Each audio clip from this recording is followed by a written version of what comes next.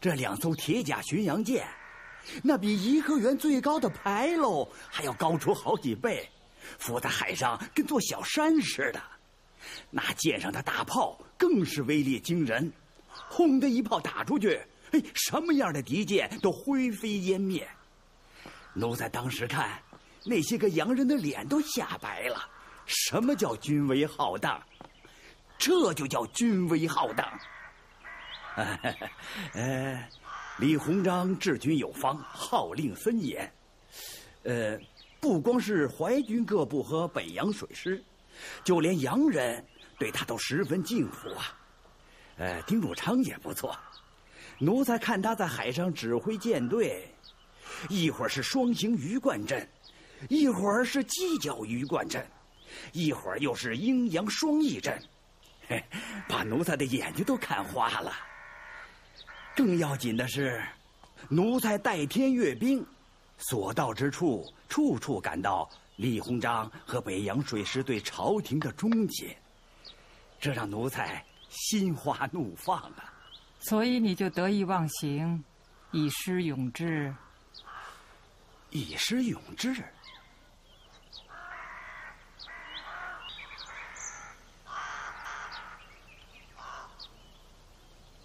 铜鞋劲旅言千帆，罗拜夷裘列几行。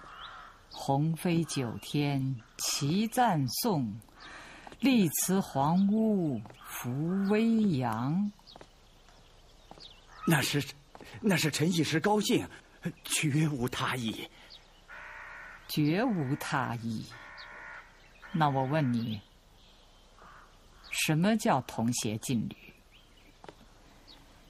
你又跟谁同鞋劲旅呀？李鸿章吗？北洋水师什么时候成了你们哥俩的了？你又打算怎么个鸿飞9天呢？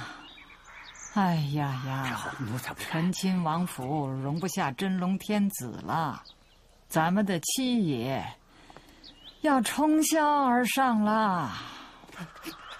太后，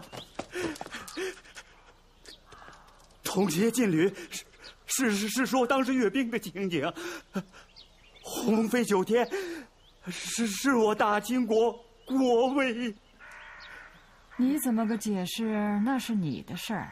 我只劝有的人放明白些，不要以为儿子当了皇上，如今又亲政了，就生出许多妄想来。列祖列宗在上，奴才绝无不臣之心呐！是啊，平常看着老实巴交的，像是没什么坏心，可到了节骨眼上，那又是谁知道呢？有的人呐，七爷，太后，七爷不行了。刚说了2句，怎么就这样？快把他弄走，给他请个御医。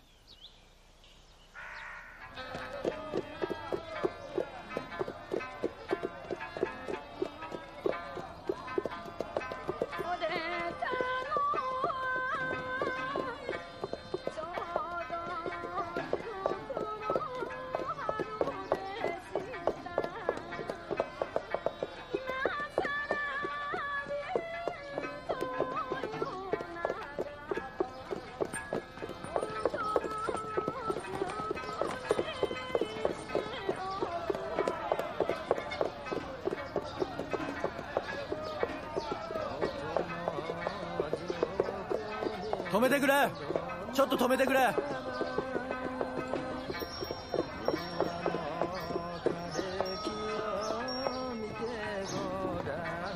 ありがとう。いらっしゃいませ。あ、いらっしゃいませ。握り飯はあるかね？お、ありますと。ほら、梅干しの入ってるやつ。はは。さあ、どうぞどうぞ。じゃあそれをもらおうか。はは。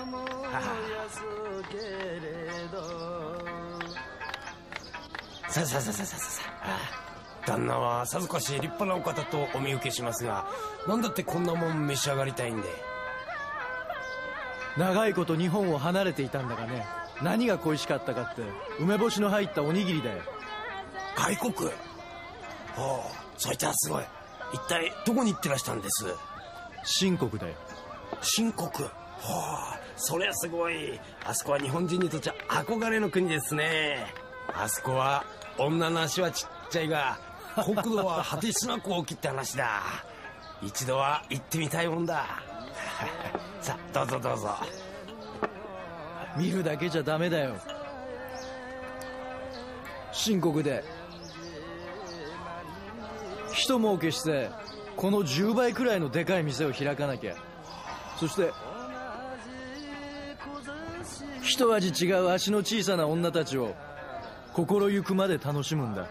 それはまた夢みたいな話ですな。このくらいの夢を持たなきゃ大日本帝国の国民とは言えんよ。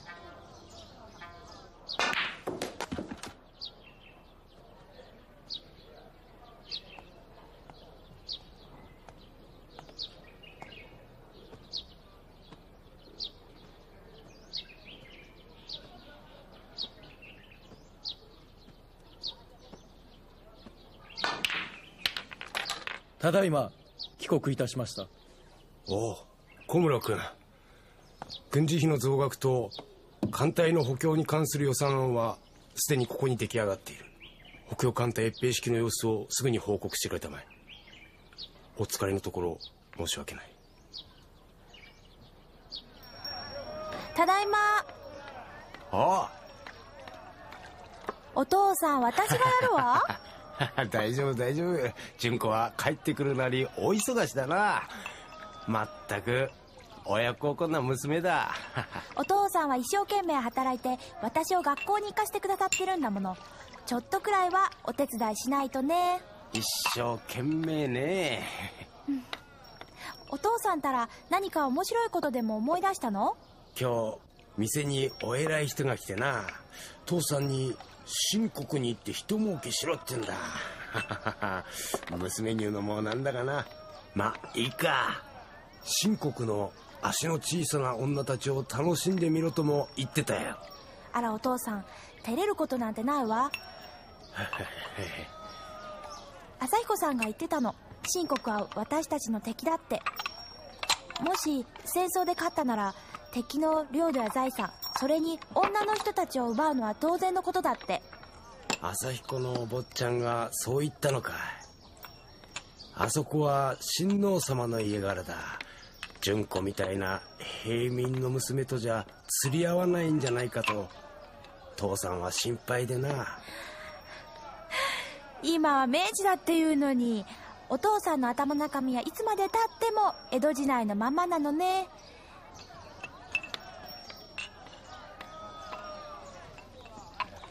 ねえお父さん、朝彦さん横浜の海軍学校卒業したのよ。だから私たち今日会う約束なの。はいはい、行きなさい行きなさい。まあ接吻くらいなら許してもいいけど、それ以上は許しちゃいかんぞ。いいな。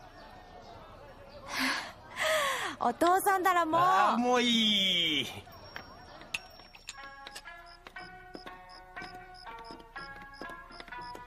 やっぱり今日会えて嬉しいわ。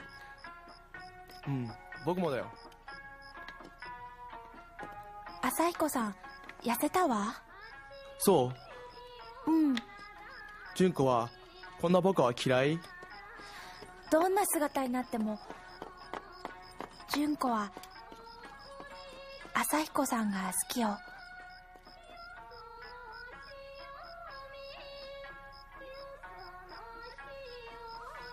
ねえ、卒業したらまたFusōに戻るの？いや、退去を命じられている。新しい軍艦に配置されるかもしれないんだ。新しい軍艦？ああ、吉野だよ。高校速度 22.5 ノット、清国の主力艦庭園の 14.5 ノットよりはるかに速い。残念ながら今はまだイギリスの造船工場の中だけどね。なぜ早く持ってこないのかしら。それもみんなあの今やちい政治家のやつらのせいさ。まったくあいつらまとめて海の真ん中に投げ込んでやりたいよ。もしこの命を吉野号のネジ一つと交換できるというのなら、僕は迷わず持ってってくれって言うのにな。朝彦さんがいいって言うなら、純子だって吉野号のネジになりたい。純子、君が欲しい。朝彦さんが望むなら。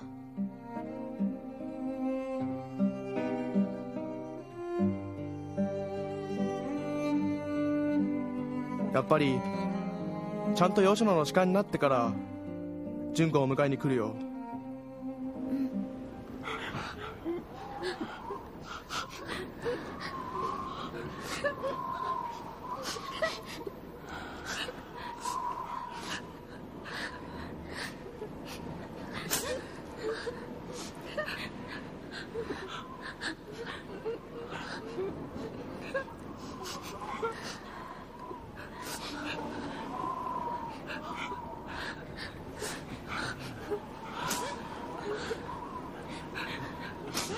老爷，您说什么？啊？来，来，快来，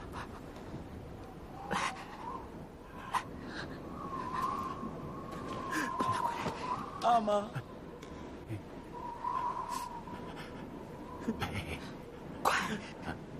快背给阿妈听。来，财爷大，财爷大，后来子孙祸也大。若问此理是若何？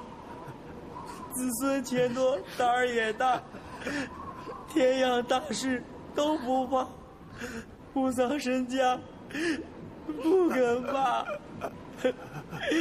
财也少，财也少，后来子孙祸也少。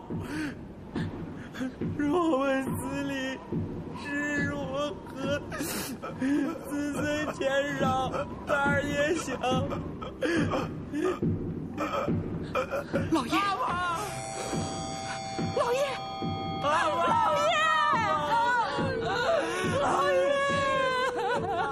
老爷。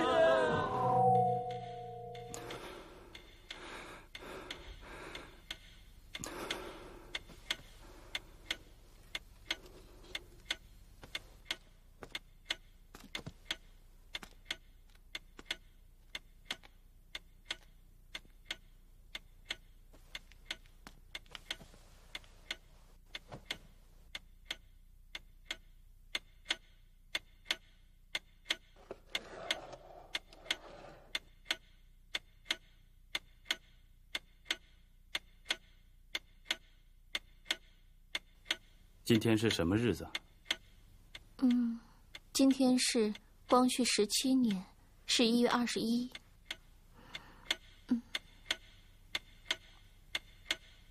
再过2天就是我阿玛的生日了。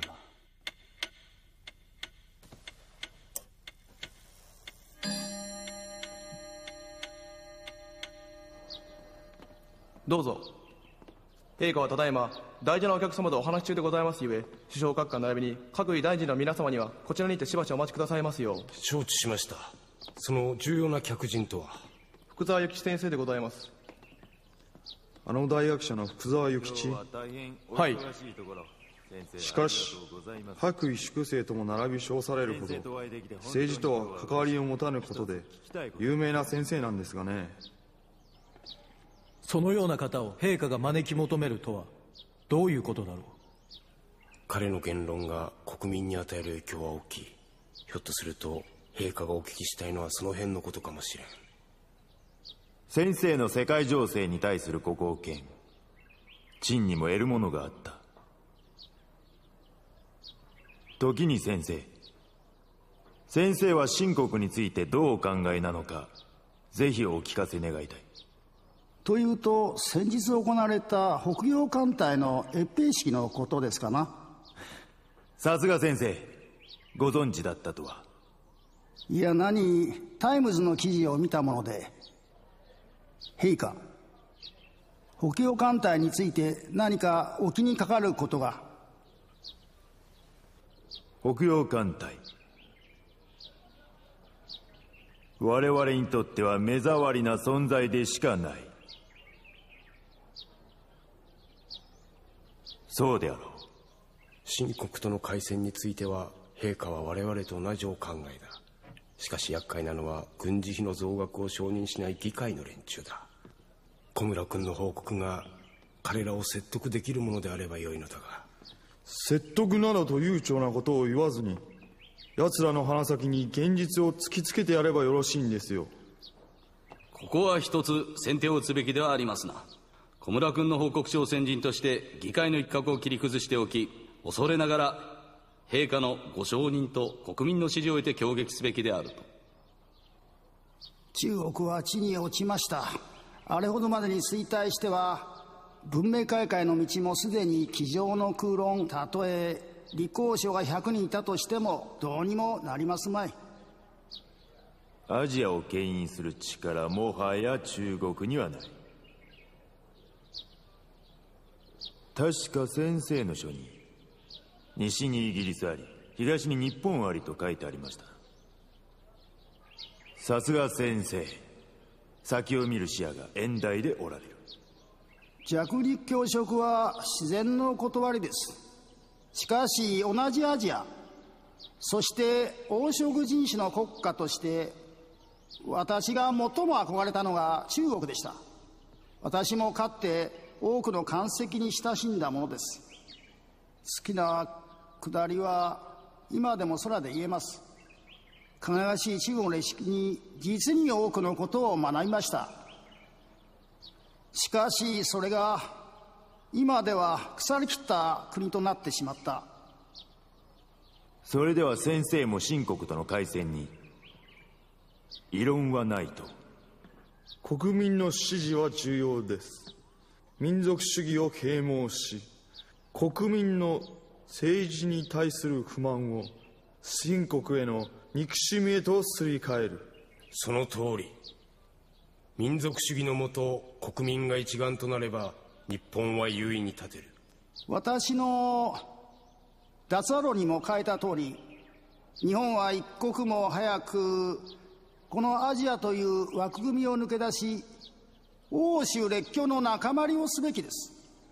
中国はすでに忌まわしき友人となりました。早々に切って捨てるべきでしょう。しかも今の清国はといえば、政府は統率力に欠け、国民は政治に関しては全くの無関心。李光省が一人奮闘したところで身内に足を引っ張られるのがオチだ。お、陛下のお出ましです。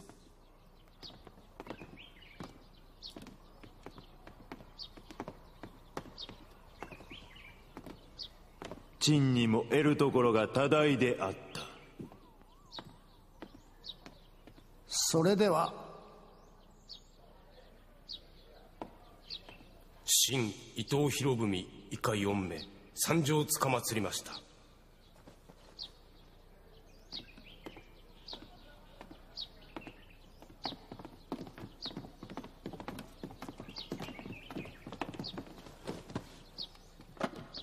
お食事中大変恐縮にございます。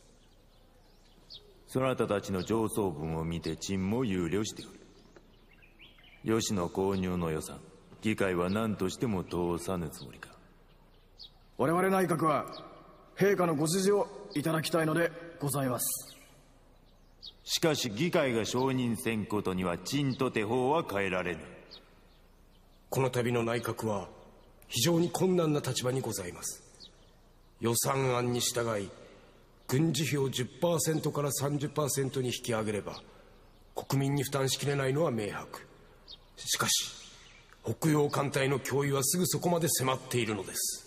そなたは清から戻ったばかりであったな。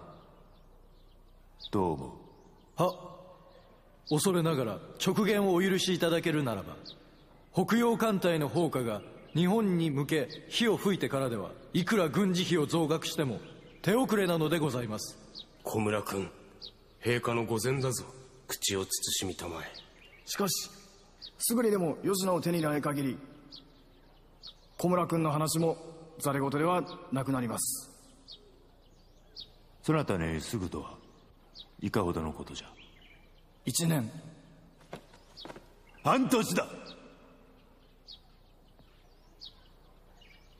真の艦隊が我が面前で意を誇る様、これ以上一日たりとて我慢がならぬ。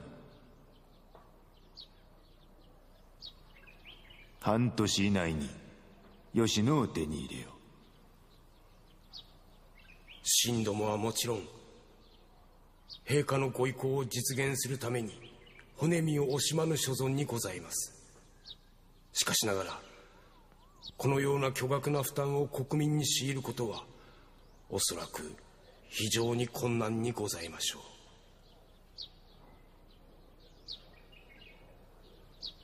陳をそのような進化を顧みぬ君主と思うか。かの高専の家臣将丹に倣い、陳も好みをもって示してくれる。誰が善を下げよ。善を下げよ。はい。たった今より我が帝国の海軍が北洋艦隊を超えるその日まで、陳の食事は一日一食のみとする。陛下。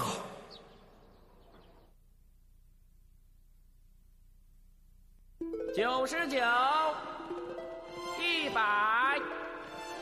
101、102、103、104、105、106、107、108、109、110、111、112、113、114、115、116、117、118。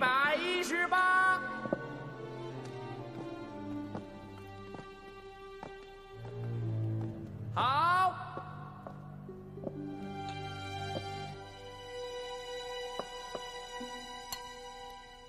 御膳齐备，恭请太后进膳。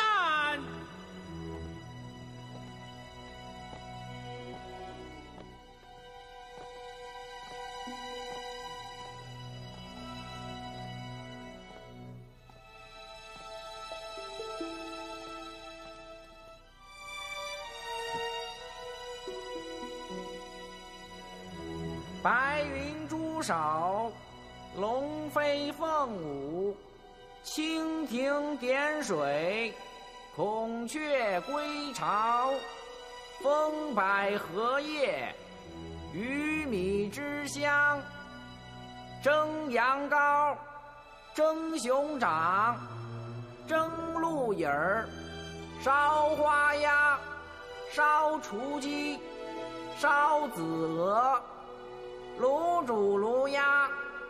就这么点菜，真没办法下筷子。奴才无能，奴才在李中堂那儿见他比太后吃的好多了。奴才啊，明儿派个人去跟他学学。学？就你？李鸿章会打仗，会办洋务，会搞外交，你学得了吗？那可不一定。奴才要是像李中堂那么有钱，就没什么学不了的。你少在我面前挑唆！我告诉你，不让你上军舰是我准了李鸿章的，让你到北洋去溜达溜达，是看看你出了宫以后是个什么德行。奴才知错了，奴才知错了。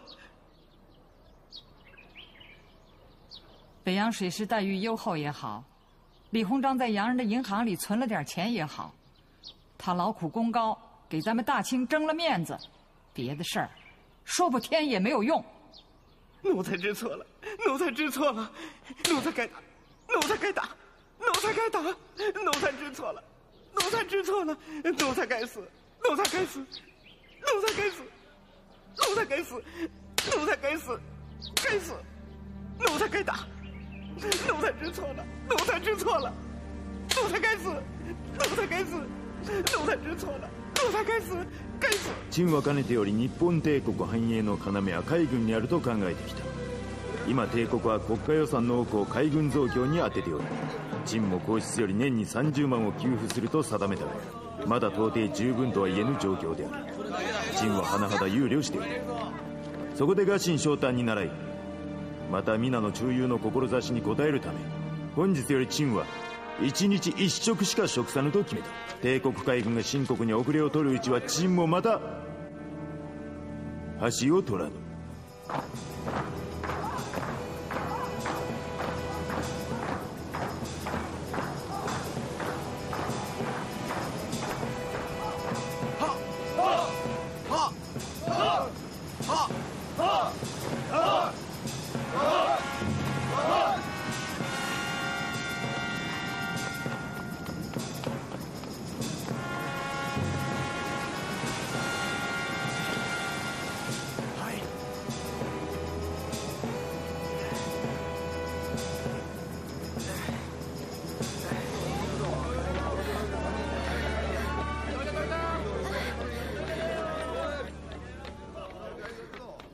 お父さん、天皇陛下の婿取りをご覧になった？ああ、見たとも。陛下のお腹を空かせるなんて全国民の恥ってもんだ。もしも今すぐ吉野号を買うことができたら、天皇陛下だってご安心なさったでしょうに。それに朝彦さんだって。だからわしらもこうして努力してるんじゃないか。それはお父さんの努力だもの。私も吉野号のために何かしてみせる。たとえネジ一つにしかならなくても。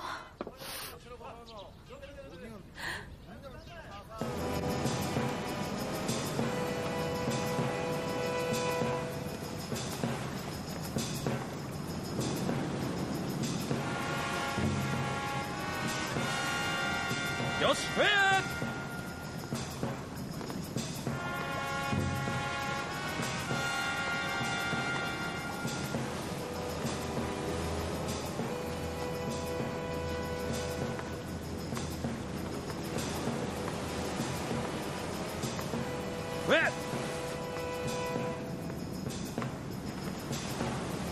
なぜご反応だ。食え。我々だけは食べることはできません。英国海軍の命令だ。食え。食べることはできません。我々の勝利のためだ。ファンか。天皇陛下が召し上がらないのに食べるわけにはいきません。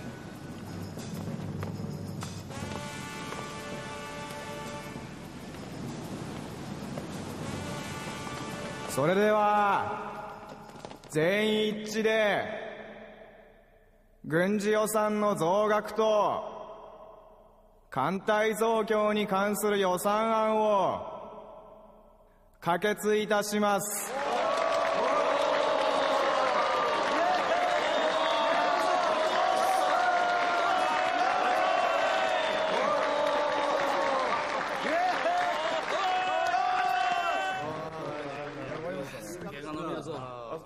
小村君、大事な予算案も片付いたことだし、ここらで一息つきたいところじゃないかね。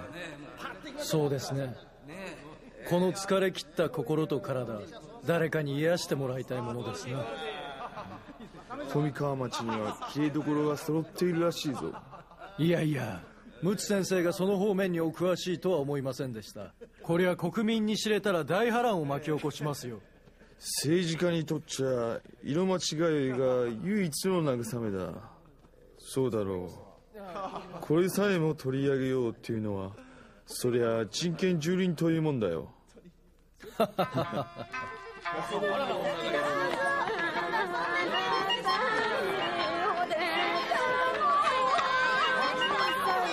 一ちょうだいよ。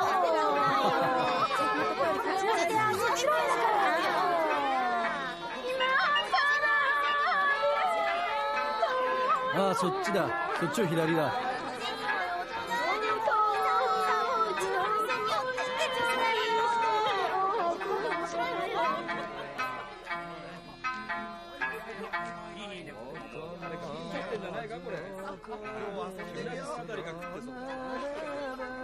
屈強な労働者でも1日のお給金が15銭にもならないのに、女の私に他に何ができるでしょう。朝彦さんの夢は吉野郷の士官になることでしたね。だからもし純子が作ったお金が少しでもその夢を叶える役に立てるなら、純子はそれで幸せなんです。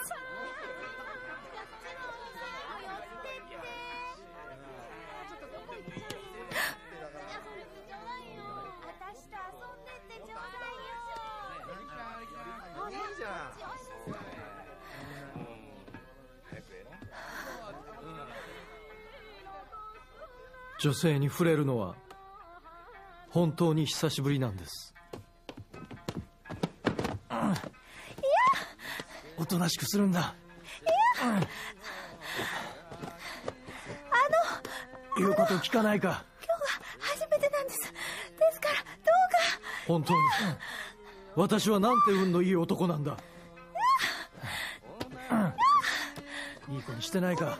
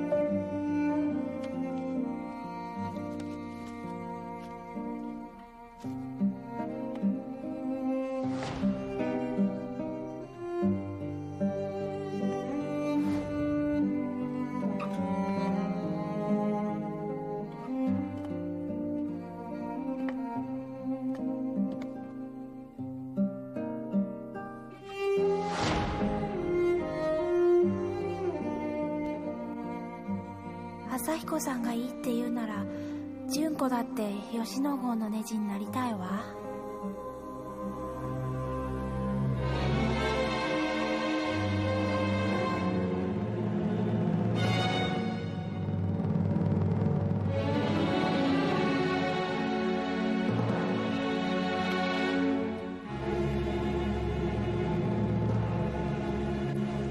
こちらをご覧ください。あれが吉野郷です。この度導入された新型艦、さらに世界最速の巡洋艦吉野郷が加わったことで、我が帝国艦隊は総トン数ばかりでなく、航行速度並びに射撃速度においても補強艦隊をしのぐ規模となった。今や機は熟しましたぞ。まさにその通り。この機を逃してはなりません。私は新国侵攻の海軍司令の任を拝したまわるよう陛下に拝謁し奏上してまいりました。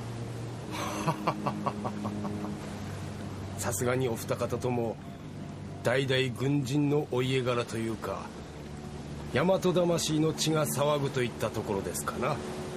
しかし政治においてはすぐに戦争というわけにはいかないものなのですよ。これが。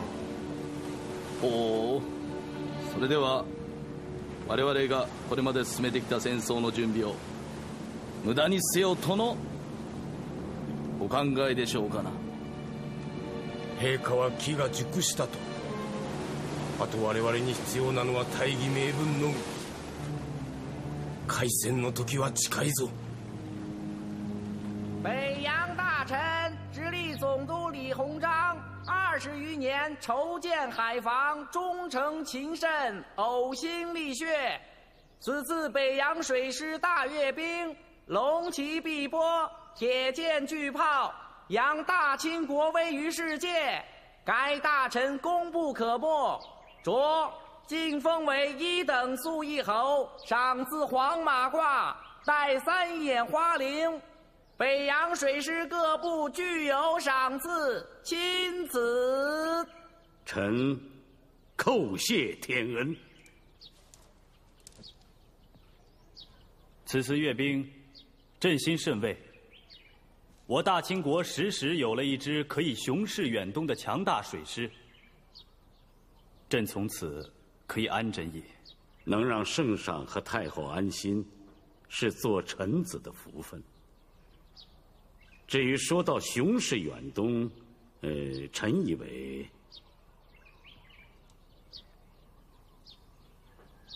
李中堂，难道有什么隐衷吗？北洋阅兵之后，水师提督丁汝昌曾给皇上上过一份奏折。哦，就是水师请拨60万两银子的奏折啊，朕已经批了，交给翁师傅办了。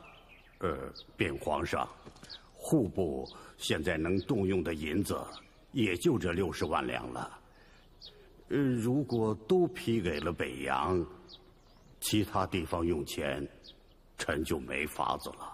禀皇上，这60万两银子是我北洋水师更新设备、购买炮弹，是无论如何不能少的。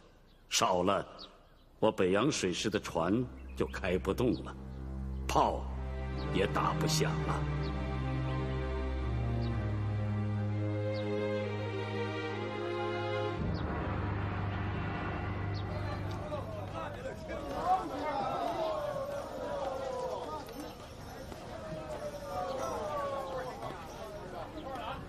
人呢？都他妈死绝了！